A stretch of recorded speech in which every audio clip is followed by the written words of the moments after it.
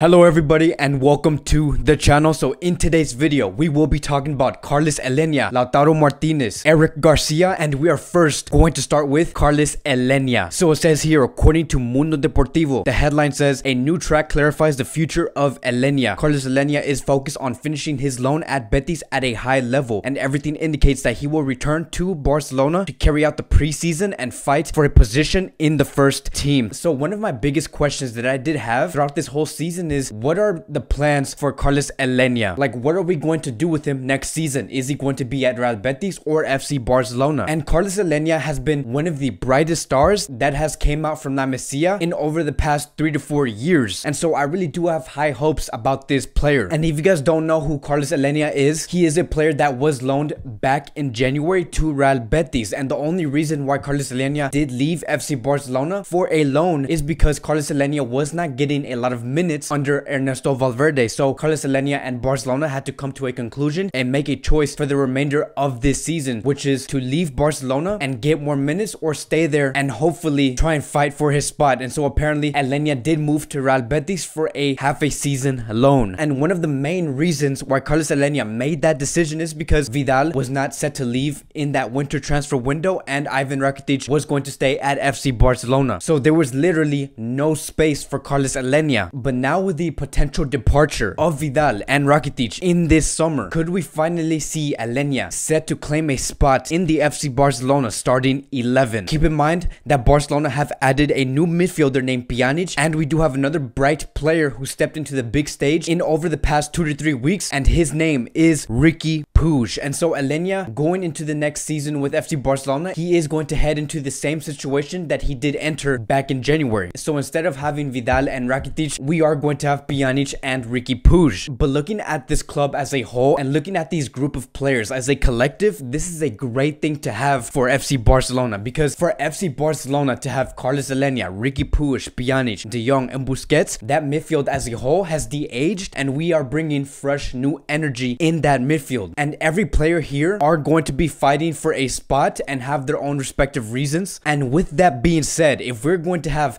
two La Masia players plus De Jong and Busquets and Pjanic roaming around that midfield, I really do believe that Barcelona is going to deliver something very special. And I have no problem with Aleña trying to find his spot in Barcelona alongside Riqui Puig and Pjanic. And so let me know what type of midfield you guys would like to see next season. Would you like to see Aleña, Riqui Puig, De Jong, Busquets, Pjanic, and Aleña, or Riqui Puig, De Jong, and Busquets? There's so many different options, and I absolutely cannot wait to see that. Moving on to the next topic of the day, we are going to be talking about Lautaro Martinez. And so according to CK Rodriguez, which is one of the most reliable journalists in FC Barcelona, has claimed that Junior Firpo would enter the Lautaro Martinez operation with a value of 41 million euros. They would pay 70 million, but first they need to deposit cash. If the current economic situation did not exist, Lautaro Martinez would have already been signed. And so here's the big problem, right, is that Inter do not want to have a player in this deal. Barcelona have recently tried to offer Nelson Semedo, but Inter Milan got Hakimi. Now we are seeing Barcelona try to bring in Junior Firpo in this operation, but Inter Milan are looking at a player named Emerson Palmieri, who works very closely with Conte. So seeing these actions from Inter Milan and seeing that they are trying to outsource other players besides bringing in a FC Barcelona player, it is clear that Inter Milan do not want to have any of these FC Barcelona players. But with that being said, I think it's very interesting to hear that Junior Firpo might actually be sold for 41 million euros. And that is what makes this report so intriguing, is that if that does end up happening and Barcelona ends up pulling that off, that would be a great piece of business from President Bartomeu. And there has been questions surrounding the media asking, why doesn't Arturo Vidal just enter into this operation? We know that Conte and Vidal are great friends. We know that they do want each other. But the main problem that Barcelona does see with adding Vidal in this operation is that Vidal is worth no more than 20 million euros. Like 20 million euros is the best case scenario. And with Vidal only being worth 20 million euros, that is not going to make a dent in this operation. Barcelona wants to add a player who is worth around more than at least 35 million euros in order to bring that price value down. But I want to bring it back into Firpo being worth 41 million euros. Like I said before, if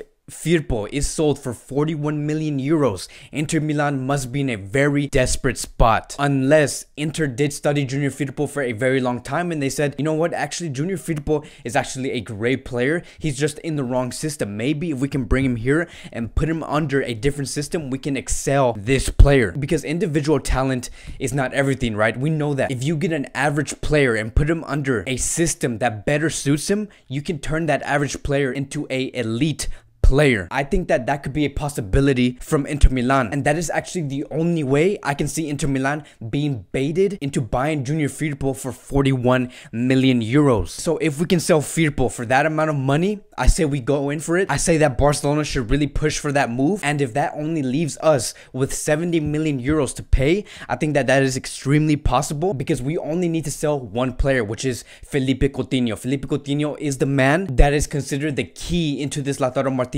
operation. That is something that we did discuss in the last video, so go check it out. I did post it about 20 hours ago. But with Junior Firpo being valued at 41 million euros, Barcelona will have no problem on paying the remaining 70 million. And we do have Bartomeu, who recently did have an interview about 24 hours ago. They did ask him about Lautaro Martinez and what's the current situation looking like, and this is what he said: we have spoken with Inter Milan for Lautaro, but for now it is a no. We are going to wait until the end of the season and we will value everything again. And so this is basically clarifying that nothing is going to be official within these next 20 to 24 days. We probably won't hear anything or any move being completed, like for example Coutinho leaving Bayern to the EPL, or Lautaro Martinez coming to Barcelona, or Junior Firpo going to Inter Milan. We're not going to hear any of that until at least the end of the season, to October 4th. That will be the timeline and the time window for Barcelona and Inter Milan and other teams in the EPL to complete all of these moves. Now moving on to the next topic of the day, and we are going to be talking about Eric Garcia. So there has been rumors that I do want to address about Barcelona talking to Eric Garcia, like they have been negotiating, and I do want to address it here in this video because we do have a report coming from Lou Martin stating Barcelona have not spoken to City for Eric Garcia. He ends his contract next season. Guardiola likes him. He is an excellent player and they do want to keep him. They're not worried about him. He has a high profile, and maybe this presents difficulties for FC Barcelona. And I'm actually surprised that Barcelona has not shown interest in Eric Garcia. Like, Barcelona should be able to keep tabs on this player, especially knowing that Eric Garcia was a ex-Barcelona player. We are heading closer and closer to the transfer window, and honestly it's actually very discouraging to hear that Barcelona has not even knocked on the door or asked about this player, because we know right now that Piqué is nearing the age of 34 years old, and Barcelona needs to be aware of that. Barcelona needs to know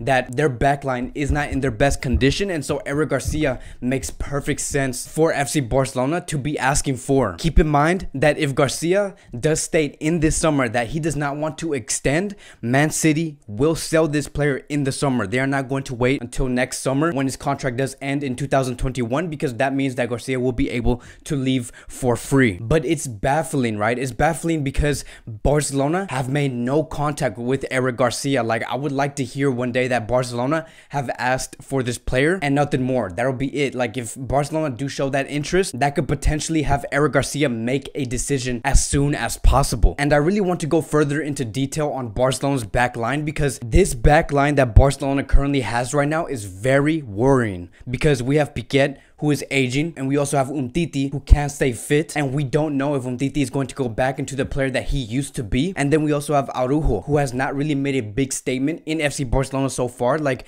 yes, does he have potential to be a great world-class player? Of course, but we can't say that Araujo is going to be one of the greatest center backs for the next 10 to 15 years. He's currently not in that place right now, so it is a gamble. And then we also have Todibo, and according to Sique Rodriguez, the transfer or departure of Todibo will surely be made official in a few days. Barcelona does not have money, and even though Barcelona has recovered something with Arthur's transfer, they will still have to sell other players like Todibo. And so Barcelona's not going to have any problem selling Todibo, because Todibo is actually one of the most highly demanded players that Barcelona currently do have. But with Todibo leaving now, that only leaves us with Araujo, Lenglet, Umtiti, and Piqué, and three of those players we actually don't know if they're going to be here in 2 to 3 years time. And I honestly don't see this backline, this same backline that we currently have now, go into the next season. Like, something needs to change. A new center back needs to be signed. And so I highly advise the club to, like, yes, focus on bringing in Lautaro Martinez, get that player that you guys actually do want to get in this summer. But instead of getting Neymar Jr. right after that and focusing all of your energy on Neymar Jr., that focus and that energy should be on Eric Garcia. Like, forget Neymar Jr., have Neymar Jr. in the last section of your priority list. We must get a new center back, and that new center back must be Eric Garcia. So let's hope that Bartomeu and his members and Quique Setién do some serious self-reflecting and actually look at the squad and be like, you know what, we actually don't need Neymar Jr. We have Ansu Fati, we have Trincao coming in, Dembele might actually come back. What really needs to be fixed is that back line, and Eric Garcia is that perfect replacement for Gerard Piqué. And so that'll be it for today's Barcelona Daily News. Thank you guys so much for watching, and I will see you guys in the next video.